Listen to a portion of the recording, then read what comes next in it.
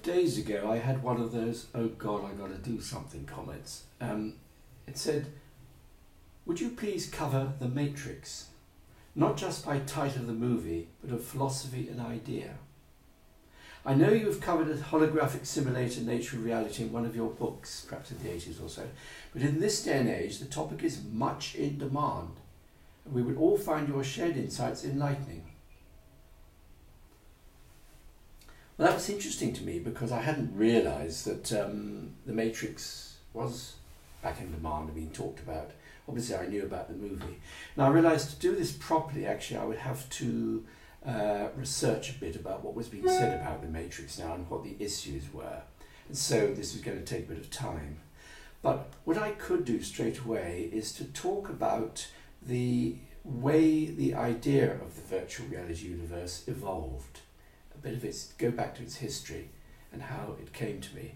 So that's what I'm going to do, and I'll probably do it in more than a series of several talks, because there are several aspects to it. Going back to the beginning, for me, when I was at school in Clifton College, we had a sort of sixth form, discussion, debate society for a set group of people called I think it was called the Eggheads or the Areopagites or something.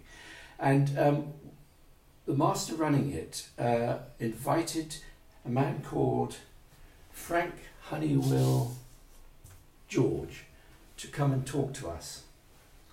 Now this must have been just about very early 60s, like 61 or 62, because Frank George wrote a book called The Brain as Computer, and that was his argument that the brain, future computers could simulate a human brain. Now he made it absolutely clear at the beginning of his talk that evening that when he's talking about computers, they may not be the great big massive machines that are around in those days with valves and that sort of thing. They might evolve in quite a different form. And in fact, he said potentially a computer of the future might be something more like a brain's, with biological sort of thing. So basically he said, don't be limited by the thought of computers as we now know them in 1960. But he said, he reckoned that future computers could do everything that a human brain could do. They could actually simulate a human brain. Now that sort of discussion group, most of the people there were people studying English and history and that, sort of the arts, and some scientists. And they immediately felt very threatened by this sort of, it seemed to put down their creativity, their human, poetry and things they write. And so the discussion continued like this. But surely a computer could never write a poem, could it? Or could never fall in love, whatever. They were defending their creativity from this idea of a computer brain. Now, as a mathematician, I wasn't particularly interested in that, because what I saw was that actually George wasn't just arguing for machine intelligence, he was demonstrating it. Consciously or not, he was using an algorithm to win this argument. And this was the algorithm. I say a computer could do anything the human brain could. You say, no, I don't think it could do, and you name a human activity. He says, okay, please could you describe that human behavior absolutely accurately? Now, if you can describe it absolutely accurately, then you simply told him what to program into the computer. If you can't describe it absolutely accurately, he says it's meaningless. In the first case, he's won because you've told him what to put into the computer. In the second case, he hasn't lost, but you haven't won because he just says what you're talking about is meaningless. So people are saying things like, falling in love, you follow the person around and all that. He says, yeah, I can program a robot to do that. And when the person, when you speak to the person, they sort of get all stumbling embarrassed. He says, yeah, I could program it to do that. You see, he was saying, unless you could describe it exactly in words, in which case I can program it in, then it's meaningless. Now, I wasn't particularly interested in that argument, because actually what was more interesting to me, my key thing at the time was, is he making the world more boring than it already is, or is he not? And I decided he wasn't. He was actually making something rather exciting about this world. And the thing that occurred to me then, and immediately afterwards when I thought it over, was about reincarnation. You see, in our worldview of 1960, reincarnation was laughable. We knew that human being, me, is made up of a hell of a lot of stuff. You know, our DNA, a ton of information, my memories, my thoughts, my feelings, so on and so forth. And the idea that all this stuff could somehow be transported through space and time to some future other body was ridiculous. There just wasn't any physical mechanism that could make that happen. Now, what I gathered from Professor George is that if all of that is me could be recreated as data in a computer, what's to stop it being recreated in another human brain at some time in the future? Now, of course, the immediate answer to that is we're talking of something so complicated that the chance that the same pattern exactly could occur in another brain is so small that the universe would never live long enough to reproduce it. But my answer to that is that, but I'm not an exact quantity. My personality, I'm a different person. This is from my own observation. First thing in the morning when I get up, I'm a different person than I'm that goes to bed at night. I hated it if I had to stay up the night, you know, and then found my nighttime self meeting my morning self. Some people liked it. I hated that experience. 5 years ago, I was younger, but I was still the same person. So the thing that is me is not an exact quantity. And the other thing is that at night I have dreams. And in my dreams I meet a lot of different people and I talk to them, and in my dream I believe they're real people. In other words, my brain over the years has created an absolutely unlimited number of other human beings that actually answer the naive Turing test. In other words, I speak to them and I don't know that they're not real human beings. So in my brain there's a capacity for carrying an enormous number of different characters.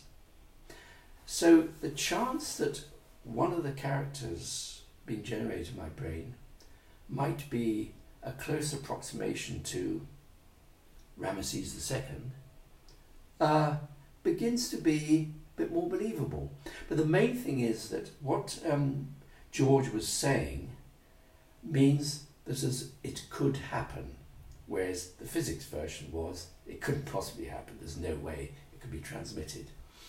And so, you see, I felt this rather exciting. You know, I was seeing that what looked like a real downer, you know, something that would make the world really boring, our brains are just computers, was actually opening up interesting possibilities. Now, over the course of the 60s, it went further than that for me. And it's only in later years I've really found the words to describe what I was thinking. You see, the big thing about making the word boring is this idea of reductionism. You know, I know what love is. It's the most amazing thing. I was an absolute sucker for love. I was a romantic. I've fallen in love a million times and break my heart. I knew what love was.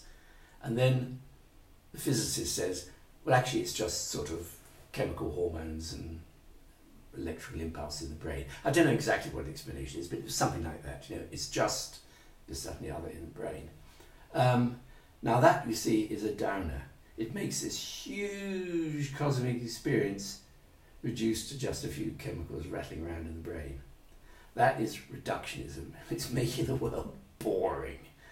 Now, in later years, I realised two things. One was this description of love actually put the kibosh on George's dismissal of it as meaningless. Because if you may not be able to describe it in words, but if a physicist could say, yes, it is these chemicals, these hormones in the brain, you can't say it's meaningless because it's been identified scientifically. To sort of explain what it is, you see, it's given it like a passport to reality. However humbling that description of being in love with is, it's given it, the scientific description has given it a passport to reality. Now, to explain that, you as a person are something infinitely complex and wonderful. There you are as a real person in your real life. And your friends and your family know you like that. But if one day a policeman stops you and says, where were you on the night of the 31st? Blah, blah, blah, blah, he will demand to see your ID card or your passport or something that's called a passport to show who you really are. Now that's what, when scientists describe love in terms of whatever chemical or electrochemical reactions or whatever, he's giving you that passport to reality, whereas you know what love really is as an experience. So this sort of scientific reductionism, although it was pretty humbling and levelling, it was denying George's thing that it was meaningless, because it was giving it that passport to reality. It really is something, even if it only is a few chemicals buzzing around. That was the one thing. The second thing was this, that in later years, I describe it like this, I found that reductionism had a reverse gear. You see, go back to the 60s, love and peace and happiness and all that. In the 60s, I like to think that a flower turns towards the sun and opens because it loves the sun. And the scientists will say, no, it's about the photochemical effect on the stem. It grows slower on the bit that's in the sunlight, and therefore it turns around or something. It's just again, you see, it's just a sort of electric chemical reaction or whatever. Now, I would say, I know what love is because I feel it. I've experienced it. And you tell me that it is an electrochemical reaction. And you tell me that the flower turns to the sun because of an electrochemical reaction. Well, why can't I call that love? I mean, they're both electrochemical reactions. If you look at the DNA of that plant and of me, I can't remember what the figure is. It's something like 50% the same or something like that. We've got a hell of a lot in common as living things. So it's not proving that it really is love, but it's up to you to explain why two organisms with such so much in common in terms of their basic structure, their DNA, why it is that one can experience love and you insist that the other cannot, when they're both just chemical reactions. You see where I'm coming from? I'm hurrying this over a bit, but basically this is like putting reduction into reverse gear as far as I was concerned. Suddenly all sorts of things that one wasn't allowed to say, like flowers turning towards the sun because they love them, or see, in terms of these chemical reactions, love is all around us. Every single plant is experiencing these things. So can't we just say the whole universe is a vibrating ocean of love? I love it. Hey, thank you, science. Thank you, reductionism. You've made my world come to life again. And so that was sort of what first put these ideas into my brain. It was the idea of machine intelligence, as we called it then, artificial intelligence. How, on the one hand, it seemed to be sort of squeezing the essence, the love and the life out of life and making it very boring. But if you sort of found that reverse gear, it actually was saying something rather amazing. The world was beginning to look a lot more interesting than even the scientists would allow it to be. Now, I haven't yet got onto the virtual reality bit. It stems from that because you see what Frank George was describing was a computer. Okay, it might not be made of valves and things, you know, or now of course it's chips, or even it might be some biological thing. But anyway, there's this box and in it is my mind. Now, does that make it me? And it was obvious even then that it doesn't, because I am a person with limbs in a 3D space and I've got senses and all that. And unless you gave that box limbs and senses and all that type of thing, it wouldn't be me, because it's just stuck. It might be think like me, it might have the dreams of me, but it wouldn't be me. But what if you could not only program that mind into there, but you could program this room into it in great detail, so that that mind in there could reach out and touch this screen. It could touch this keyboard. It could walk around. Now that's more like it. That is the concept of what is now called a virtual reality. And I would call it then, I think, a sort of a model of the world. Now, that would require a huge amount of extra programming. I mean, it's a big, huge business anyway, putting the mind in there. But you see, because I should be able to walk around this room with a microscope, with a magnifying glass, looking very closely at everything. If there's a light switch on the wall, I should press it and the light should come on. Otherwise, you haven't modelled it right. So there's a lot of stuff in there. And so it all began to look too complicated. I couldn't see all that being done, and so I rather sort of forgot about it until, and this is what the next video will be about, until I had a new idea which suddenly opened up the field of what one could do with computer modelling. And I think I'm going to put that into the next video, and I'm going to stop now.